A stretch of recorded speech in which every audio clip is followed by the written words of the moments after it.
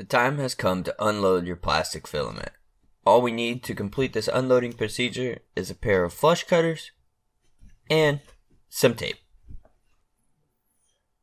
To begin the unloading procedure, we will navigate to the Unload Plastic utility.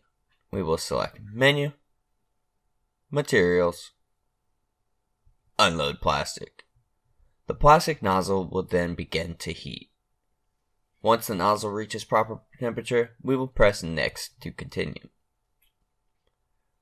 We will then push the black push-to-connect fitting to release the plastic feed tube from the inlet of the extruder. We will pull the feed tube from the push-to-connect fitting and then use our pair of flush cutters to cut the exposed plastic at a 45-degree angle. Now, we're going to open the dry box and wind the cut plastic filament back onto the spool. We will tape the loose end of the filament to the spool and close the dry box. If the spool is empty, you can discard the spool at this time.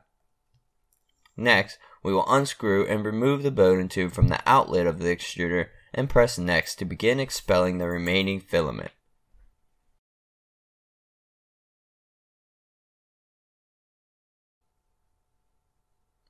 Take hold of the plastic and help direct it free from the plastic extruder.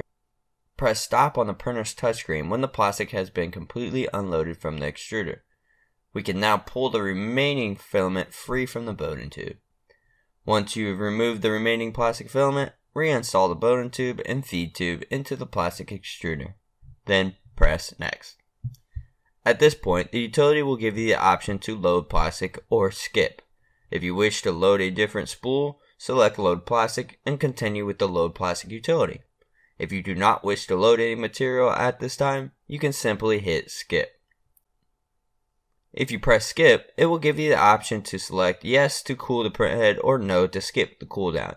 Skipping cooldown is only recommended if you plan on printing or reloading material shortly after completing this utility. You would then select Done to exit the routine.